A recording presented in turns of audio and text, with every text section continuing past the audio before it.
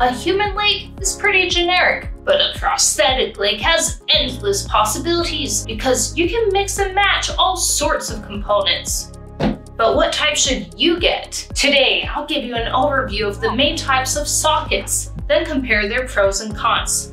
Plus, I'll share a useful pro tip at the end. If you've seen this video, then you know that the way a prosthetic leg is held onto a human leg is called a suspension system. The most common types of modern suspension systems utilize a liner and a socket. The thing that differentiates them is how the liner attaches to the rest of the prosthesis. Broadly speaking, the two main approaches are to pin your leg on or to suck it on.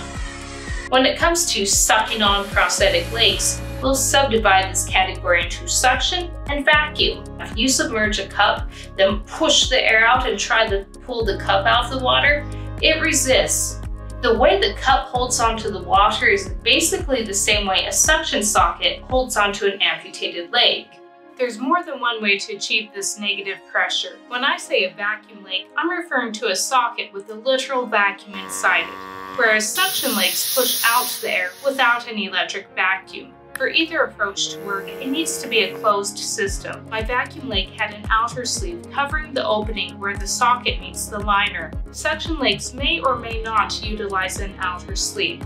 A ring that goes inside the socket serves the same basic function of closing off gaps, so the suction can do its magic. And a special thanks to Carrie at Elective Amputation for letting me use her footage since I've never used a suction leg. The difference between suction and vacuum is intensity.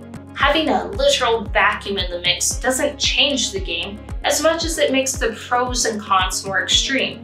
Keep that in mind in a minute when we discuss those pros and cons. But first, let's dive into the pins. Actually, that sounds painful. Pins are the other common way to keep your leg on. They can be attached to a liner, or you can have a pin surgically implanted on the end of your leg, which is called osseointegration. I don't have any first-hand experience with that, or should I say first foot. Unless you have a need that warrants osseointegration, such as having an above-knee amputation that's too short for a traditional liner, I'm guessing your doctor won't suggest it. The more common way to pin on a prosthetic leg is with a pin lock liner. This pin fits into a hole at the bottom of the socket. See that little piece of metal? The ridges on the pin clip past that piece. Then when you want to take off the leg, pushing the button moves the stopper out of the way so the pin can slide out. The liner feels similar to a mouse pad. It has fabric on the outside and a firm gel-like material on the inside. It's grippy, kind of like if you were to put Jell-O on a plate. That grippiness helps the liner cling to your skin, holding everything on. Just like with suction and vacuum, the pin lock liner is tight enough that it's not going to slide off. Between the close fit and the traction, the easiest way for me to put on the liner is to turn it inside out, place it at the base of my residual limb, then roll the liner up. Instead of putting my leg in the liner, I put my liner on my leg, if that makes sense. Now that we have a basic understanding, let's compare and contrast some pros and cons. Which type of leg is easier to get on? I haven't tried every model out there, so keep that in mind. But the vacuum liner I personally wore was very stiff and so difficult to pull on that I would lubricate the outside with water so it'd slide on better. I also used a thin nylon sock to make it easier to slide the liner into the socket. I'm not sure if these annoyances were unique to my setup or whether they're common with vacuum legs. On the flip side, pin lock can be a little finicky when you're first getting used to it. It sounds simple to stick the pin in the hole, but if the pin isn't at the right angle when you put on the liner, then you're never going to hit that target. When I was a new amputee, it often took me multiple attempts to get the pin in the hole. Now that I have more experience, it's super fast. But still, if you aren't careful about keeping socks away from the pin, then fabric can get pulled into the hole, in which case you won't be able to get your leg off until your prosthetist comes and saves you. These are issues you simply don't have to worry about with suction or vacuum suspension. What about function? Well, it's a mixed bag. With pin lock, you can bend your knee better because there are fewer layers. If you do activities like biking where knee bending is important, then this is a big deal. Similarly, if you do a lot of kneeling, such as in a garden or a workshop, and you happen to knee on something that puts a hole in the outer sleeve of a suction or vacuum leg, then you'll get a leak. Holes can also develop with wear and tear. This is a definite con to vacuum and suction, but at the same time, if you're not in an environment that's likely to cause problems, maybe it's not as much of a consideration. I hear tell that vacuum legs can have a stronger hold than pinlock legs, which sounds plausible to me based on my experience. But unless you're doing something crazy like kicking things with your prosthesis, I'm not sure that extra strength makes a significant difference to the average amputee. Vacuum and suction legs may offer a stronger hold, but the components that make them stronger come with the downside of added weight. A few extra ounces for a vacuum may not seem like a big deal, but keep in mind, this weight is at the end of your extremity. The farther away it is from your core, the harder it is to move. And in this case, you're trying to move that extra weight with muscles that have not only atrophied, but have also been cut in half. I wouldn't say the weight from a vacuum is a deal killer, but it's worth considering, especially if the foot you've chosen is on the heavy side, since too much weight can affect how you walk. Moving on, let's discuss volume fluctuation. Amputated legs change sizes over time, especially for new amputees. It takes time for the post-surgical swelling to go away. Meanwhile, the muscles of your residual limb are also atrophying. Unless you gain weight, the diameter of your leg will probably decrease over the course of your life, though the rate of change tends to slow down after the first couple years. Not only does limb size change in the long term, but it also fluctuates during the course of a day. The longer you're in a liner, the more it squeezes out fluid, effectively shrinking your leg. It's the inverse of swelling. The size of my leg fluctuates throughout the day, and since walking in a loose socket is difficult and painful, socks are used to make up for lost volume. With a pinlock leg, I simply unclip, pull on a sock or two, and stick my leg back in.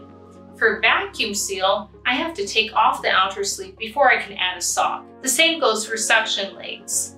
It's a little more of a hassle, but not enough of an annoyance to affect which type of socket I personally would choose. Something that is a bigger deal is how volume fluctuation affects the seal. Think about it. A vacuum system requires a seal, so you want a close fit. If your leg shrinks a lot, you have extra space. The amount my leg fluctuated during the course of a day wasn't a big deal, but large changes are potentially problematic. This is why my first leg wasn't suction or vacuum, because my prosthetist knew my leg would shrink rapidly in the first few months. He felt a pinlock would be more accommodating. That said, not all prosthetists take the same approach. That's just what mine did. But what about comfort? If you've seen my video about my first steps as an amputee, you'll remember that it was a bit painful. I think that had less to do with the type of suspension I was using and more to do with walking on a freshly severed bone. Go figure. If your first steps aren't comfortable, I wouldn't necessarily say it's a sign that you're using the wrong type of suspension. It might just mean that your leg is still healing. Now that I'm fully healed up, which do I find more comfortable? I haven't tried suction, but my vacuum seal leg was definitely less comfortable. The liner itself was tighter and thicker and made from a different material. I had issues with it rubbing on my kneecap, basically causing a friction burn. A piece of fabric called a glider helped, but overall it was definitely less comfortable having so many thick layers. But like I said before, my experience is limited to a handful of legs, so there may be other comfortable options out there. Plus, what's uncomfortable to one person might not be uncomfortable to another. I'm a CRPS amputee. I'll link a playlist if you don't know what CRPS is. Point being, given my medical history, my leg might be extra sensitive, as opposed to someone with severe neuropathy who lost their leg due to diabetes. I'm not convinced it's possible to be perfectly comfortable in a prosthesis. I mean, you're walking on a severed bone in a hard carbon fiber socket, instead of on a healthy foot in a memory foam sneaker. But for me in my situation, pinlock liners have been comfortable enough. Something else that affects comfort is pistoning. Pistoning is when your residual limb moves up and down relative to the socket. Ow! With vacuum or suction, your prosthesis is sucked on, so your residual limb is unlikely to move within the socket. Without pistoning, everything feels more cohesive, kind of like a real leg. By contrast, my pinlock leg doesn't feel like it's part of me, because when I move, there's a slight delay before the socket catches up. It's hard to describe, but I can see why some amputees prefer the feel of suction or vacuum. I think the pistoning could potentially hurt in an old school leg, but with a modern gel liner padding my limb, the slight pistoning I've experienced hasn't been painful. Price-wise, the more components you add to your prosthesis, the more it usually costs. So it's no surprise that adding a vacuum ups the price tag. That said, the way American health insurance is set up, if I've met my out-of-pocket maximum, then the price differences aren't always noticeable. And given how expensive any prosthesis is, or amputation itself, your deductible might already be met by the time you get your first leg. Any prosthesis has the potential for problems. We've already covered how you can get stuck in a pinlock leg if you aren't careful about socks, or how it can take practice to get the pin in the hole. Vacuum and suction face different problems, such as if there's a power outage or you're out camping and you can't charge your leg. Or maybe you just forgot and it ran out battery. My vacuum leg wouldn't just fall off if the battery stopped working. That outer sleeve kept things on long enough for me to sit down and do a little troubleshooting. But it's still annoying if you forget to charge your leg, which is kind of a weird thing to say when you stop and think about it. Suction suspension doesn't have a battery, but if something got into that valve, it could cause a similar problem. The bigger issue is that I got sores with vacuum. I'm not saying this will happen to everyone, but it happened to me. Remember how I said that even though vacuum and suction have very similar pros and cons, the intensity is higher with vacuum. I'm guessing I wouldn't have gotten such bad sores with a suction leg, but on the upside, vacuums do have a stronger hold. Like I said, both the pros and the cons are dialed up for vacuum versus suction. If something goes wrong with the vacuum socket and you have that strong vacuum pulling at your limb, you can get blisters and other types of sores. I also developed a bursa in my leg. Picture inflammation and pain surrounding a fluid-filled sac inside the stump. I don't know whether or not that bursa was caused by my socket, but either way, it didn't mesh well with the vacuum. Another random problem with the vacuum is that it can be slightly noisy. So if you're sitting somewhere quiet, like a funeral, and your vacuum randomly turns on, it can be a little disrupting. So which type of suspension should you get? I know it's annoying when people won't just tell you what option is best, but the fact is that every amputee's situation is so individual that I don't think there is one right answer. What works for one amputee may not be a good fit for another. I'm also not qualified to give out medical advice. I haven't been to med school, and I haven't tried every prosthesis out there. Your prosthetist is the person best suited to help you decide. You got a shirt. But in the meantime, I'll tell you what I ultimately chose and why. I stopped using vacuum suspension because of the bursa, but even if that hadn't been in the mix, I think I'm more of a pinlock girl because I bike a lot. Now for that pro tip I promised you. I wanted my first leg to be a good experience, so I was more risk adverse. My prosthetist had experience and I didn't, so I let him decide what type of leg I should get first. He chose pinlock for my first leg. My second socket is when I experimented with vacuum seal. The timing of my experiment was strategic. Your first few sockets don't last as long because your leg is shrinking quickly. Before you know it, the socket doesn't fit and needs to be replaced. I chose to experiment with my second socket because that way, if I didn't like the suspension, I'd only have to use it for a few months instead of a few years before insurance would cover a new one. Since new amputees often go through sockets faster, I wanted to take advantage of that phase to explore my likes and dislikes. Looking back, I think I tried vacuum too early.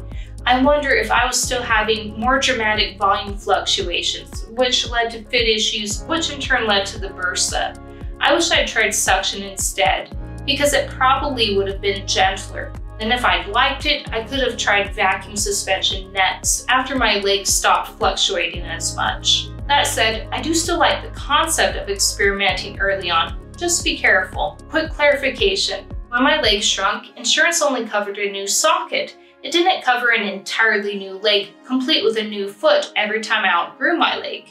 Or should I say undergrew? Anyhow, I kept the same foot, but it was put on the new socket. That makes my relationship with my foot a longer-term relationship than the one with my socket. So wouldn't it be nice to pick a foot you actually like? Lucky for you, I made a video about that too. You're welcome. I hope today's video was helpful. I've got plenty more if you want them. I'm Stephanina, and thank you for joining me on my amputee adventures.